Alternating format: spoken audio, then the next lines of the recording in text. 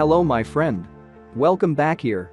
And today I'm going to show you how to convert from JPEG to PDF file without using any software. Okay. Let me show you what I mean. The image you see here, it's in JPEG file. Then let me show you how you can convert it without any installed software. What you have to do here is right-click on the image, then select Open With.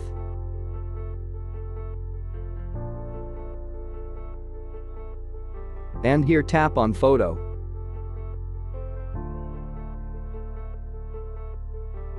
Okay. You can now see the image is opened. So please, if you are new to this channel, please don't forget to subscribe, like, and even share this video to your friends if it has helped you.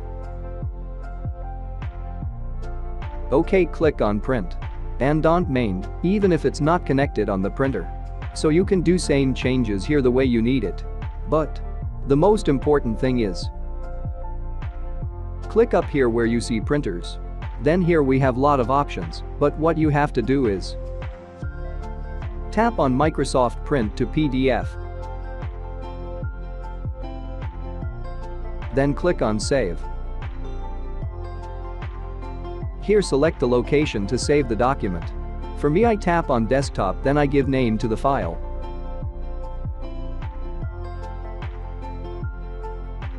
And after I click on Save.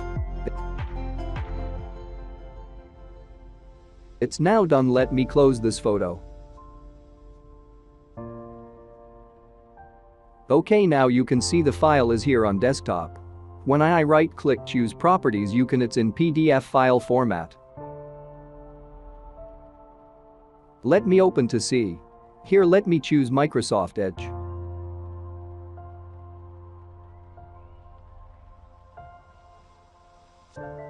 Okay, now you can see it's in PDF file format really. Okay. Now that is. So let me hope you guys have enjoyed this simple video tutorial.